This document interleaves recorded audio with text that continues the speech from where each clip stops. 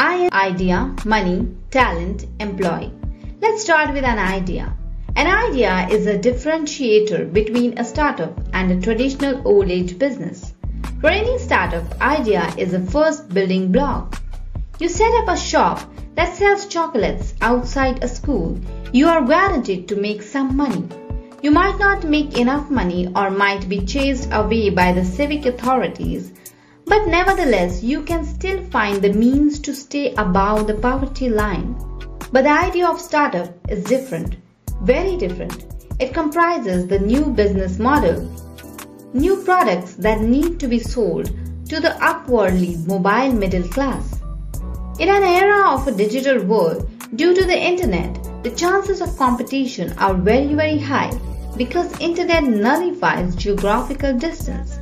They might not like an idea, might not be enthusiastic about it, or there might be many competitors with a better offering.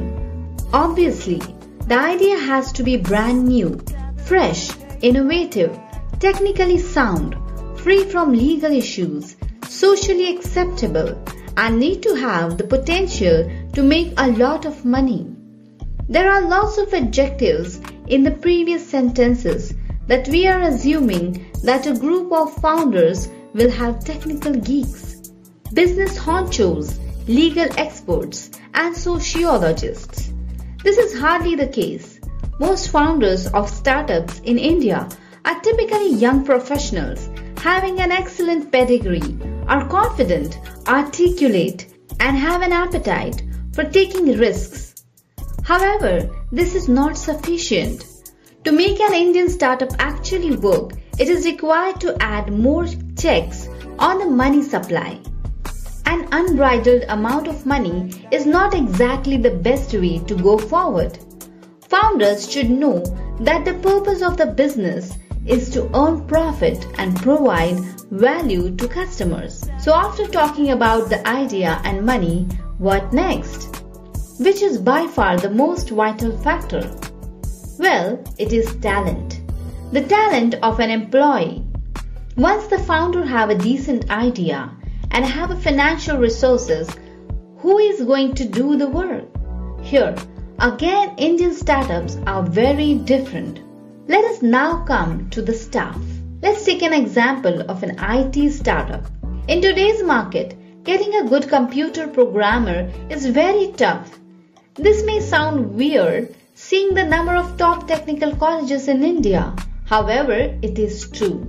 Students from most of the top-rated institutes are hired by well-paying multinationals through campus selections. New startup finds it very tough to match MNC remuneration. As a result, they have to go to other non-premier or Tier 2 colleges to look for suitable talent. There is a big division in India between different classes of institutes, and new startups would often find otherwise serious students that lack sufficient practical skills. It is not wise to invest a lot of money in training employees for early stage startups. In this scenario, startups need employees who are all set to begin coding and thus are productive. It is even harder to find mid-level professionals who can lead the team. Their salaries are either obnoxiously high or they have shifted to people management in their organization. In both the cases, such employees are not suitable for a startup in their early stage. Please note that the current Indian educational system's emphasis on practical skill is somewhat very low. This might be not very relevant in premier institutes, where students have other opportunities for exploring their creativity. But for rest of the institutes, this is a very important issue. It is important that they produce students that companies can hire immediately after graduation. Spending lakhs of rupees on training students to write even simplest of the programs or be the part of bench strength, not doing full-time job for companies, only big companies like Infosys, TCS and Wipro can afford it. This luxury cannot be afforded by small startups, nor they should be in the business of training. The responsibility of training solely lies with schools and colleges. Here we are not just talking about technical skills. A lot of graduates in this country are severely deficient in verbal skills. Frankly speaking, we want an engineering student to write flawless English, be articulate, and be able to present to a technically literate audience. We will find very few graduate students with these abilities. If you start looking, a lot of students pick up these qualities later in life. However, a broad majority of them do not. This has caused at a very low level of language proficiency in adults. Unless the Indian educational system starts putting a greater emphasis on humanities skills and focuses on all-round personality development, we will never find people who can run modern internationally competitive businesses. Let us now look at a different class of individuals who are very competent and want to join a startup. Such people ought to do something really innovative, or they ought to see what it feels like work for a small company. Some of them join startups because they wanted to work in a company that sells products tagged with a line, Made in India. However, such examples are very rare. In Western nations, a company is a company. They have strict laws regarding conduct, rights, responsibilities, and payments. The owners can go to the prison if they violate terms of the contract. If anybody is employed, then they are employed with a contract, which is legally enforceable. Here in India, despite lots of laws on paper, which are not bad at all, the issue lies with the implementation. There is a widespread belief among people that if they join a small company, hardly any rules and policies are followed. We do not want to lend credence to those rumors. However, we have a good number of anecdotal reports from various industries where people are complaining about obnoxiously long work hours, irregular payments, and improper standards for hiring and firing. Not all of these reports are false, and this particular public perception leads to many technically competent people to avoid working in startup projects. The lawmakers and our government should ensure that regardless of size of the organization, all employment laws and processes should be followed as per rule. The message should be loud and clear without exceptions. Laws are for everybody. We have talked about ideas, funding, talent, and employees. But why do startups fail? Some statements. We had too many founders and we made a lot of other errors. We delivered on know-how, but we surely lacked in maturity of management skills. We made the mistakes of focusing on technology first and customer development second. Our business idea wasn't bad, we were just too slow and concentrated on the wrong things. No one was working full-time, our business model sucked. We lacked marketing skills, we screwed up our chances of getting bought. We had too much public relation, too much money, and no customer relationships. Launching a startup is a difficult attempt. It takes a great product at a right time for a profitable market and an exceptional team to make it happen. It also takes a healthy dose of money to make it all a reality. It's not about the idea, it's about the execution. But then, did you ask yourself what drives this execution? What feeds that hunger to succeed? That burning desire to shine? That total commitment to becoming the best or die trying? Just like success, failure is a state of mind. Most startups fail because the entrepreneurs have a failure-based mentality and most of them are not even consciously aware of this fact. They will usually blame it on the circumstances. A common belief is that startups often fail as the founders and investors neglect to look before they leap. Surging forward, with a plan without taking the time to realize that the original theory of business strategy is wrong, needs to be changed. They believe that they can predict the future rather than try to create a future with their customers. Entrepreneurs tend to be single-minded in their strategies, wanting the venture to be all about the technology or sales without taking time to form a balanced business plan. Failure is the norm. Stakeholders and startups. Let's do post-mortem of reasons of stakeholders of startup journey. People. There is a reason why all the top investors and incubators place such heavy stress on team. Products pivot. Ideas change because markets can take unexpected turns, but people tend not to change. A great team is not just about selecting a group of smart people. Great teams complement each other's strong point and mitigate each other's weaknesses. As a founder, you must attract and retain the right people to build the technology, understand your industry, and scale your company. Most companies don't pick the team or have toxic founders from the start. Great people also attract other great people. The biggest challenge for the startup is attracting top talent. It starts with its founders as it is driven by vision and culture.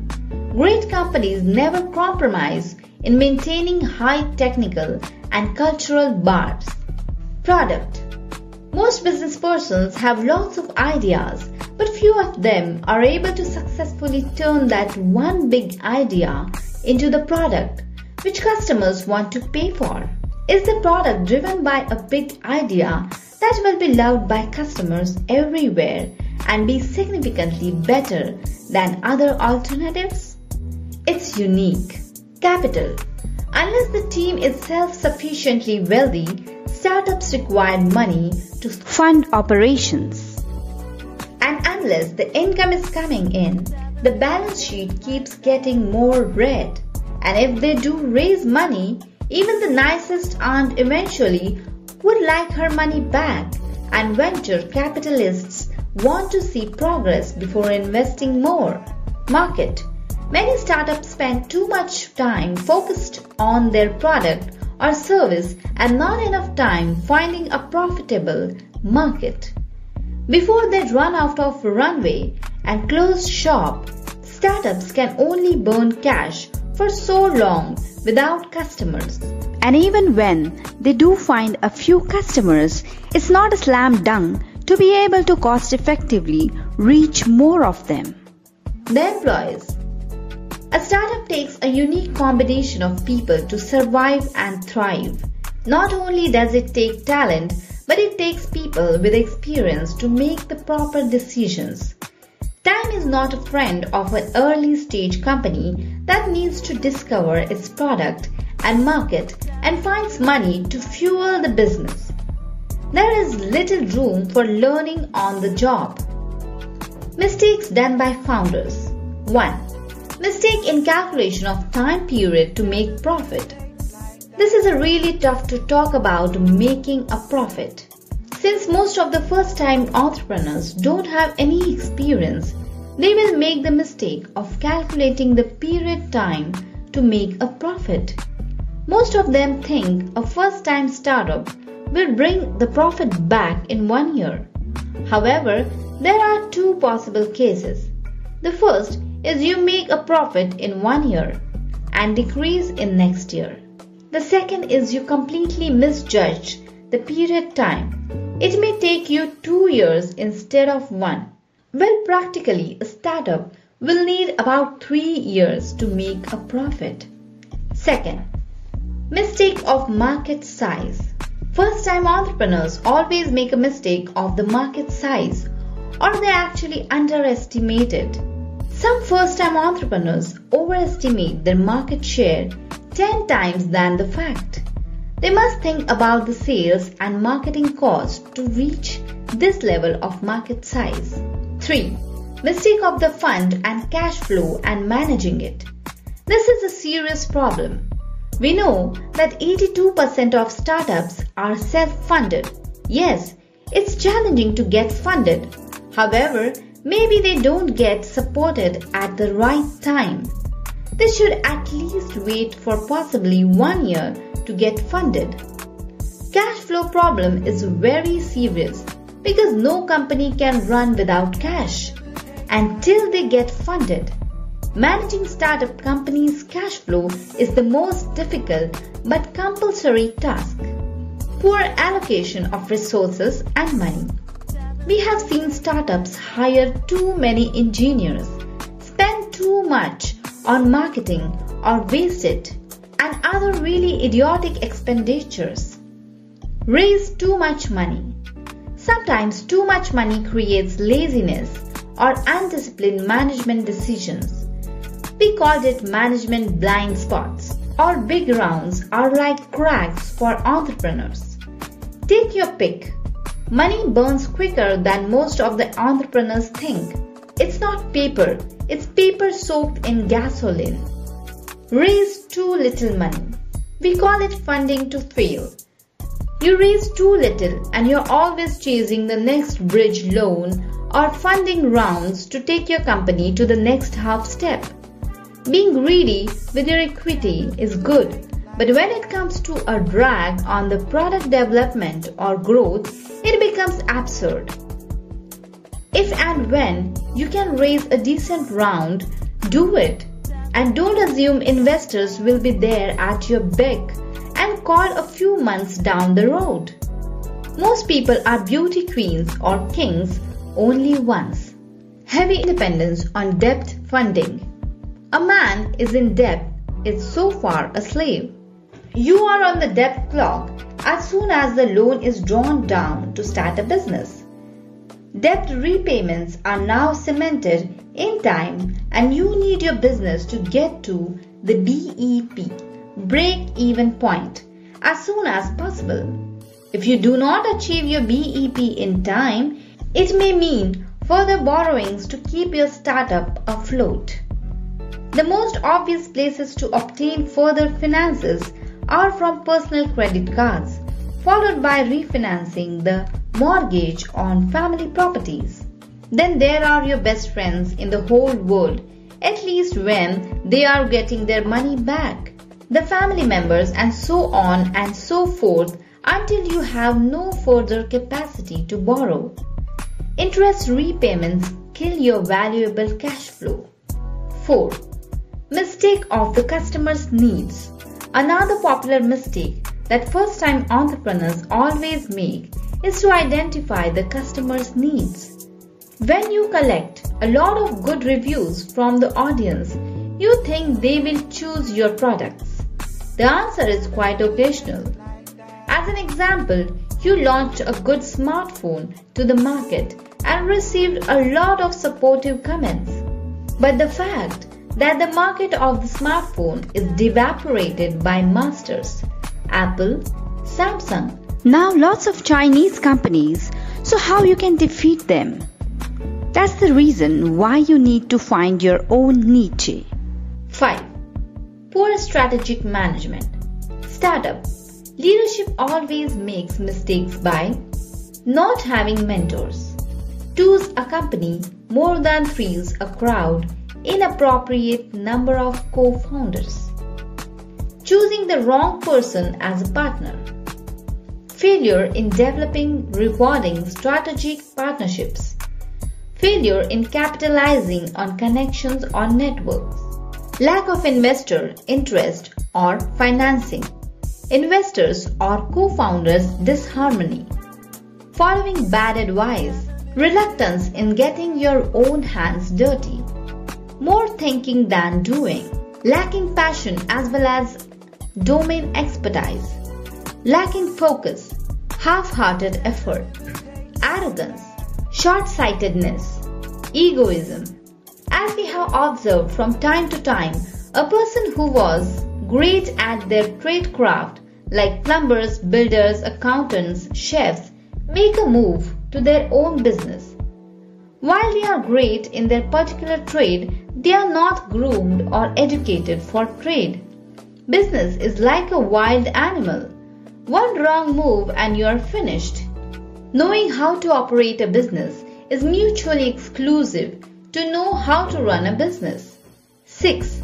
No business plan. First stage, concept. Second stage, basic planning. Third stage, detail. If you fail to plan, you plan to fail. Most failed businesses founders stop planning at the concept stage because they don't have business plan A, and if something goes wrong, then plan B or C. The next key element to the business plan is to get you explicitly stating why. Why has it not done before? Why are you in business? Planning your business, you have to think seriously about all the areas of business, not just the fuzzy parts of your business like profit or sales. If you want to give yourself a fighting chance, you need to consider meticulous details like operation, employee ramp-up, funding, forecast financials, and logistics. 7. Money comes from people and everyone overestimates their own company contribution. No matter how close friends, how much you trust each other, or how good your intents are, money comes between people and everyone overestimates their own contributions. Founders become highly emotional about their companies. 8. I didn't quit my day job soon enough.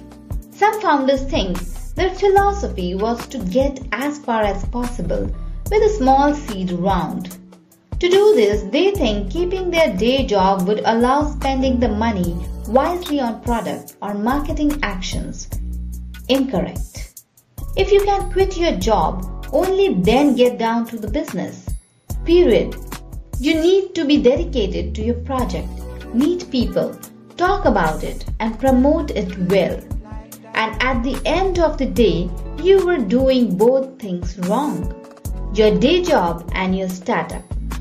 9. It was tough to admit the idea wasn't as good as I originally thought, or that we couldn't make it work. For one, we stuck with the wrong plan for too long. It is hard to admit that the idea wasn't as good as we initially thought, or that we couldn't make it work. If we had been truthful with ourselves earlier on, we may have been able to pivot sooner and have enough money left to properly execute the new strategy. 10. Knowledge is a tricky thing to sell because even experts disagree on some answers. Some founders think they are well educated, they speak good English, with their appearance they pretend to be very intellectual, but that will not give you the license to succeed in your business. Your business needs sale and lead conversation, not your etiquette. Factors that kill your business. 3 factors which can kill your business before you even started. A. Shareholder agreement. Looks like a no-brainer, but you wouldn't believe the number of companies that don't have the basics in place. A classic example, 2 or 3 friends have an idea and form a startup. However, even if you're incredibly close to your co-founders, it's a very bad idea not to have a shareholders agreement in place. And lots of founders skip this step. The future of any business is unpredictable. You really never know what may happen, and having a solid agreement in place may save lots of business headaches. However, those friendships may die down the line. B. Employment guidelines. During the initial period of growth, founders don't often find the time to produce documents like employee handbooks. Some don't even have proper employment contracts. Contracts are clearly essential, but don't neglect employee handbooks either. These outline what you expect from your staff and the procedures for any disciplinary action. If you don't have one in place, there will be nothing to fall back on. in case of a dispute. This can cause serious trouble and possibly land you in the tribunal.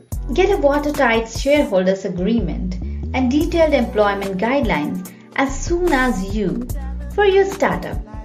You also need to know how you will track holiday, absences, sick leave, compassionate leave. Decide on this now, as it may also have an important part in sharing your company culture. C. Doing everything yourself. Not even Superman can do everything by his own. Founders and CEOs often get completely bogged down in particulars when they should be focusing on the big picture. Let's summarize.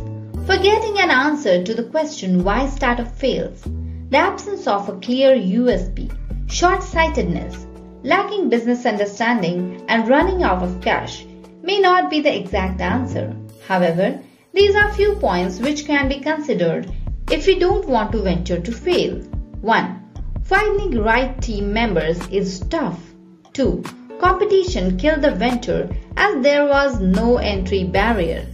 3. The customer base was very small. 4.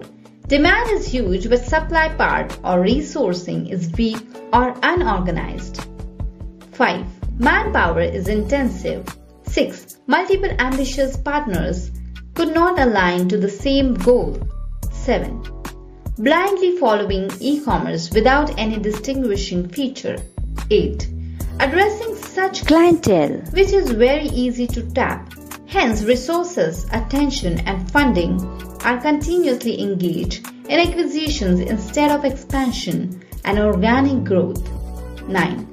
To prove a global model, the venture was serving small customer base in very scattered geography.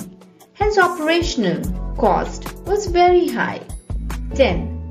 The final goal was not so lucrative, which could keep the founder continuously excited. Most common mistakes done by startups. Giving impractical rebates to attract new customers. This leads to more investment with low profit.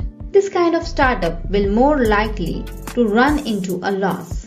Imitating successful startups. For example, many startups replicated Alibaba, Amazon, and Flipkart but couldn't succeed. An imitative startup will be less likely to succeed. Lack of viable business model. Some startups with no clear vision postpone profits to next year. Such kind of business model is not sustainable in a long run. Unlike another country's startups, Indian startups are attracting a lot of investments through VC. With excessive funds, productivity may decrease. Sometimes too much investment and lack of investment, both are a problem. Pressuring startups to maximize profit from VC firms leads to unnecessary stress and leading to shutting down of startups. Some startups fail due to carrying out their operations on a large scale without testing it on small scale first. Some startups went into losses because they launched in overcrowded sectors. Lack of expertise and knowledge leads to failing many startups founded by youngsters. Some startups have failed due to marketing. Some ideas may succeed in future, but not now. Timing is another vital factor. Implementing Western models in Indian market may not work all the time. Indian market is different. Lack of innovation. Making decisions emotionally. Lack of trust. Not using network or advisors. Underestimating competitors' potential is very risky. Conclusion. Everyone wants to utilize the opportunity with the startup's boom, but only a few are succeeding. There was a dearth of experienced mentors and trainers at the starting stage of startup boom. But with the growing expertise on startups and with the increasing government support, the success rate of new startups will more likely to rise in India.